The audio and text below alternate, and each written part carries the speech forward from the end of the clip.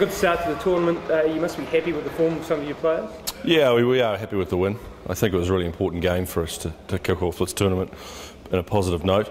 And it was a tight one, and there was lots of pressure on, and the likes of Nathan McCullum really came through and was world class at the end there for us. And I think, we've got lots of things to work on. We've got practice next couple of days. We've got practice prior to Zimbabwe.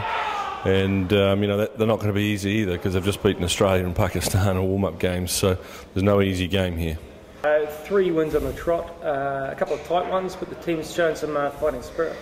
Yeah, we're developing. We're trying to work a method out to play on these surfaces. They're a bit slow and low and turning, and they're not easy, to score boundaries all the time. So it's really important we come up with an effective method, and we've got a bit of work to do with the spin and playing of the spin. And I think Zimbabwe have got plenty of that. So it's going to be really important that we prepare properly in the next 2 days and get ourselves up to go again. And what sort of approach from the batsman?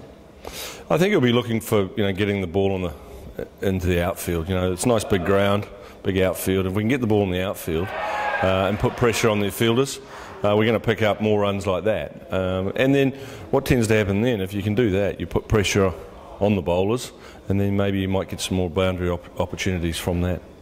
Quite well acquainted with some of the staff, people involved in Zimbabwe cricket? Yeah, they've got a really good management crew. David Houghton's the high performance director, Heath Streak, one of their coaches, Alan Butcher from England, who's taken over.